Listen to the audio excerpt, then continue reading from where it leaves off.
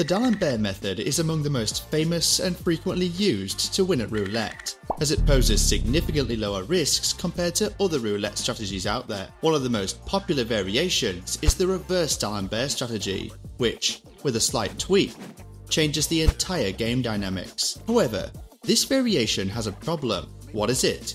Well, we'll see it in this video. Welcome to Ninja Gamblers, the ultimate destination for quality casino content.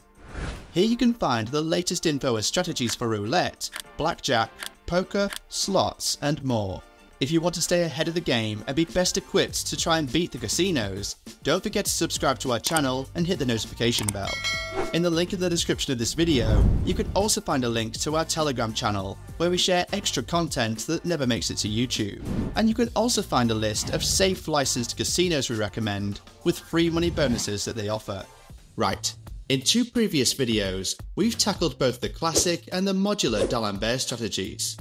We observed that the modular variation is notably more successful than the simple one, as it boosts the odds of winning, providing profit for the player if they start with a streak of wins, where the simple strategy would lead to losses. Today, we explore another significant variation, the reverse. Does this variation also offer benefits? Well, it's a bit of a mixed bag because it presents a substantial advantage but also a considerable risk. We'll delve into this in detail today, weighing the pros and cons. First off, I'm assuming you're familiar with the basics of the D'Alembert method, so if you haven't seen them yet, I've linked the video explaining the simple D'Alembert strategy in the top right corner, where I cover the main rules, along with the video on the modular variation, also here on the top right corner. Also, as usual, I remind you that the D'Alembert method only works on European and French roulettes, not on American ones with 2 zeros. And you need to play on online casinos with an unbiased algorithm that are certified in your country. So any from the list in the description will do. What is this list about? The online world is full of unlicensed online casinos that are fraught with risks, potentially leading to legal and financial issues. These casinos may be unlawful, susceptible to fraud, and likely to have rigged games, resulting in financial losses. Often located in tax havens, these casinos can vanish without a trace, leaving no recourse to recover lost funds. So, which casinos are reliable? We have thoroughly researched and put together a list of verified, licensed, and fair casinos for each country worldwide. This list is accessible through the link in the video's description and the first pinned comment. The casinos we listed are secure and offer bonuses such as free cash or spins to new players. We personally ensure these casinos are free of rigged games and update the list daily as new verifications are completed. For our viewers in the United States, the legality of online casinos varies by state. Some states permit only social casinos. Using the link in the description, you can discover the best legal casinos for your state, or the leading social casinos if you reside in a state where traditional online casinos are not yet legal. Currently, I'm in Italy playing at an Italian casino, so the game graphics you'll see are in Italian. However, the gameplay experience will be the same if you play it in English. In particular, the roulette I'm playing, the Premium European, is available in the first casino we listed for US-based players, and the second casino we listed for people in the UK and the other countries in the world. Same goes with the betting calculations. They work exactly the same in dollars, euros, pounds, or anything else. Alright, let's go. Okay then, as usual, I've started with a balance of 100 euros. Let's see where we get this time.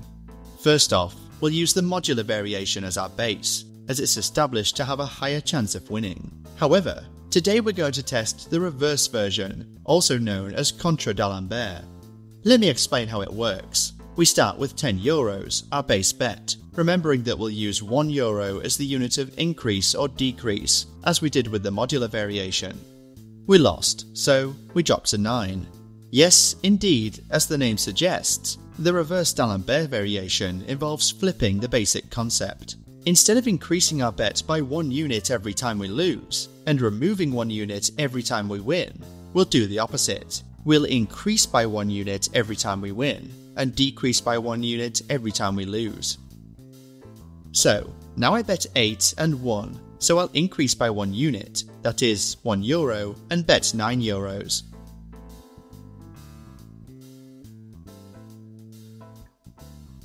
Won again, so I'll bet 10 euros, adding another euro, my base bet, to the bet. Lost, so we subtract 1 euro, thus betting 9 euros again. Won, so it goes back to 10 euros. Won again, so 11 euros. So, in short, you see how it works. It's exactly the opposite of adding or subtracting a base unit compared to the simple or modular d'Alembert. If you lose, you subtract 1. If you win, you add 1. I do it with 1 euro as the unit and a starting bet of 10, but you can always adjust this with various modulations. $30 with a base unit of 3, 10 British pounds with a base unit of 2, whatever you prefer really. The concept remains the same nonetheless. So, what benefits and issues does this variation bring? Well, by reversing the way we play, it changes quite a bit more than you might realise. In short, the normal d'Alembert method, whether simple or modular, is based on the d'Alembert principle of equilibrium. In simple terms, using the variations explained in the other videos, you know that if you have an exact number of reds and blacks, or evens and odds if you play those, you turn a profit. That is, if 5 blacks followed by 5 reds come up, not only do we recover everything we've lost, but we also make a profit. The longer this oscillation, the more we zigzag up and down before returning to the starting bet, the more profit we make. However, this doesn't exactly happen in the reverse variation. Yes, because with the reverse d'Alembert, with an equal number of outcomes, like 5 reds and 5 blacks, we neither break even nor profit. Instead, we face a slight loss. Thus, using this variation, you always need slightly more reds than blacks in my case, or your chosen colour must come out more than the other. So, a small change in betting changes everything regarding the probability of winning. Then, there's another point. Personally, I don't like the fact that when you lose, not only have you lost the bet, but you also have to bet less. So if you win less and you know you have to recover with future increases, hoping for a positive sequence. Well, from a psychological standpoint, it seems a bit burdensome and less fun to play this variation. And so, why do people use it? First, to mix things up.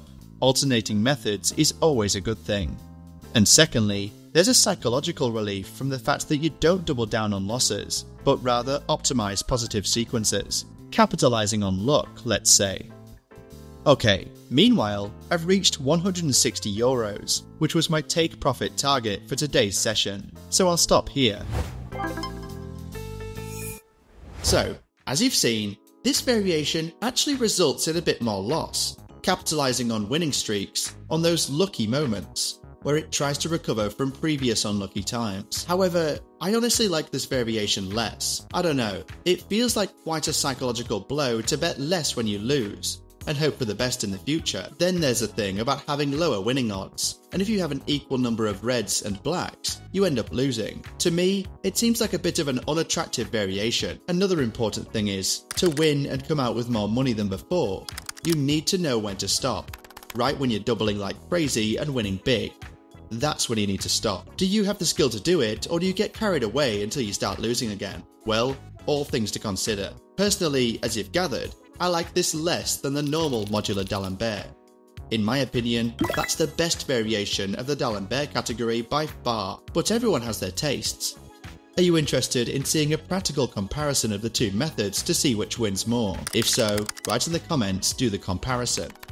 Let's see if I'm right, or if this method surprises me and wins more. So let me know what you think in the comments. I try to respond to everyone. I remind you that in the link in the description, you can find a list of safe and certified online casinos in your country and in each US state. I recommend using certified casinos if you want peace of mind and to avoid scams, rigged games, or even playing in illegal casinos in your country and having trouble with the law. If you enjoyed this video, please like it, leave a comment, and subscribe to the channel. I look forward to seeing you in the next video. See you soon, ninjas.